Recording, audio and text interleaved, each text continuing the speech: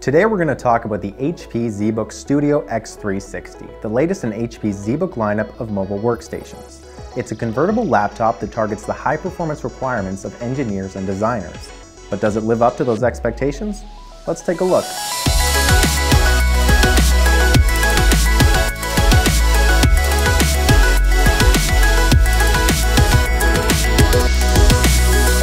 The ZBook lineup encompasses a range of form factors, from your standard clamshell laptop in the ZBook 15 to the detachable Surface Pro-inspired ZBook X2. The ZBook Studio x360 takes a different approach.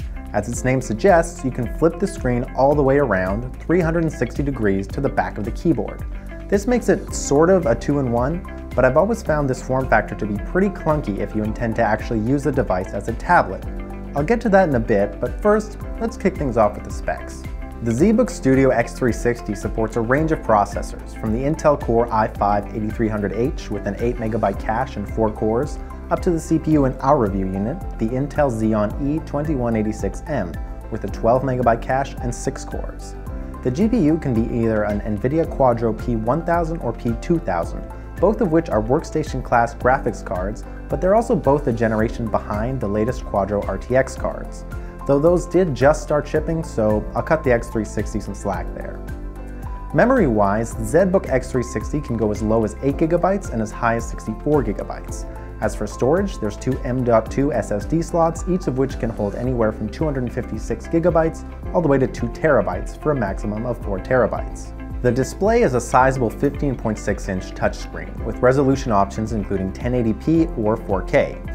Our 4K display looks great. It's bright and vibrant, and the 15.6-inch touchscreen is really comfortable, especially for snapping applications side by side. We measured an average luminescence of 381.7 nits at 100% brightness, and a respectable contrast ratio of 1140 to 1. The color gamut falls a bit shy of other mobile workstations, coming in at 98% of the sRGB color space and only 76% of the Adobe RGB color space. But the touchscreen is as responsive as any, and it's a really good display overall. On to the ports. The ZBook Studio x360 has quite a few, which is always a good thing in a mobile workstation. On the left side of the x360, there are two USB 3.0 ports, a micro SIM slot, a security cable slot, a cooling vent, and the power button. For some reason, this felt like an odd spot to put the power button. I'm more used to it either on or above the keyboard or on the right, but I got used to it pretty quickly. On the right side of the x360, there's a charging port, two USB-C Thunderbolt 3 ports, an HDMI port, another cooling vent, a headphone jack, and an SD card slot. As for the price of the ZBook Studio x360, if you really strip it back as much as possible, the bare-boned entry-level x360 will cost you just shy of $2,000. On the other hand, if you max out the specs, the x360 will cost you a hefty $7,000 and change. So there's quite a bit of wiggle room there to fit a range of different budgets. The performance of the ZBook Studio x360 is naturally going to depend on the specs you choose, but in our unit, with the Xeon E2186M processor and the Quadro P1000 graphics card, the x360 earned its stripes as a mobile workstation. We ran a few different benchmarks, and you can see the detailed results of all of those in our written review, which we'll link in the description. But the gist of it is that the 2.9 GHz Xeon CPU is a great option. It's in the 97th percentile of CPU Mark scores. However, it doesn't provide quite the multi-thread performance of higher core count CPUs like the Xeon E5-2667. As for the GPU, the Quadro P1000 is a perfectly acceptable graphics option, but it's definitely underpowered compared to other graphics cards. If you're spending a lot of time in GPU-heavy applications, it would almost certainly be worth opting for the Quadro P2000 if you have the budget for it. And even that is on the lower end of Quadro cards, so if you're really in need of powerhouse graphics, you might want to look beyond the x360. The ZBook 17, for instance, can be configured up to a Quadro P5200 with 16GB of VRAM.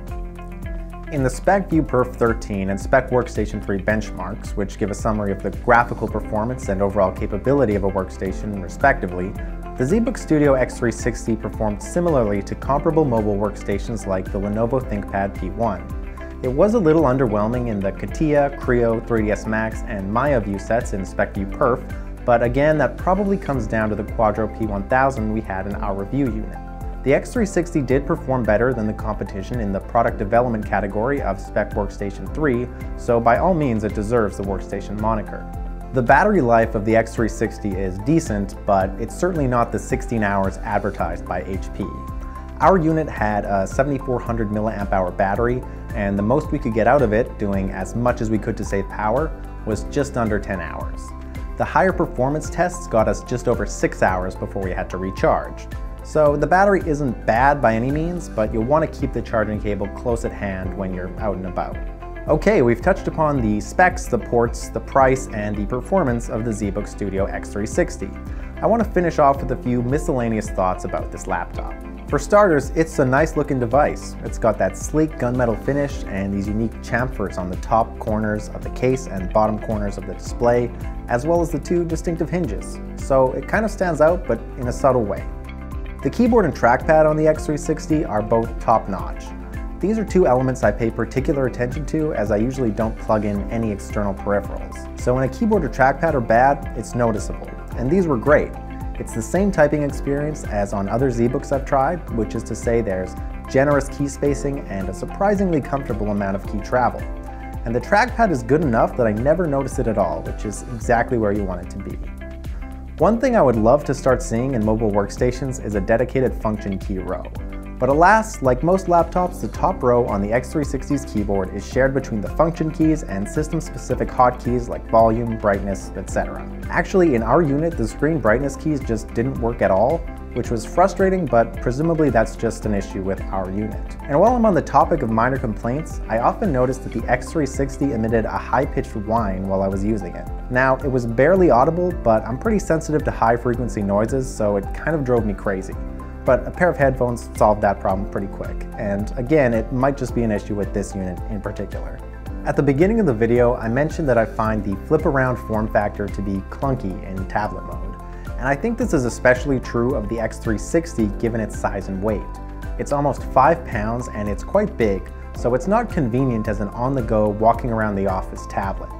But if you're sitting at your desk and want to flip it into tablet mode, it works great. You can also flip the screen between 180 and 360 degrees to put the x360 in two modes that HP calls stand mode and tent mode, which are a nice option for collaborating or watching a movie or just getting the base of the laptop out of the way. So the versatility is a nice option to have. The last thing I want to talk about is the HP Active Pen, the optional stylus you can get with the x360. Bottom line, it's great. It's made by Wacom, so no surprise there. If you're into using a stylus or taking notes by hand, or you're a digital artist, you'll be happy with the pen. HP provides a pen holster that you can stick into the SD card slot, which is kind of a clumsy method compared to the magnetic attachment you see in a lot of devices, but it's something. You charge the pen through a USB-C port on the side, and I had to plug it in out of the box before I could even pair it, but I didn't use it often enough to say how frequently you have to charge it after that. Oh well, what's one more device to plug in? Oh, and the eraser on the pen doesn't actually work as an eraser, unlike many other styluses, but you can of course customize the two buttons on the side, so that's not a huge deal. Alright, that's the HP ZBook Studio x360 in a nutshell. It's a reasonably powerful mobile workstation with enticing features like the great touchscreen display, good selection of ports, fantastic keyboard and trackpad, excellent stylus, versatility of display modes, lots of options for storage and memory, and a pleasing design. It would be nice to see a few more processor options in future generations, and the laptop is a bit bulky compared to the competition, but overall it's a great option for engineers and designers looking for a mobile workstation. To read our full written review of the HP ZBook Studio x360, check out the link in the description below. And don't forget to subscribe to our channel for more hardware reviews. Thanks for watching, now go do something else.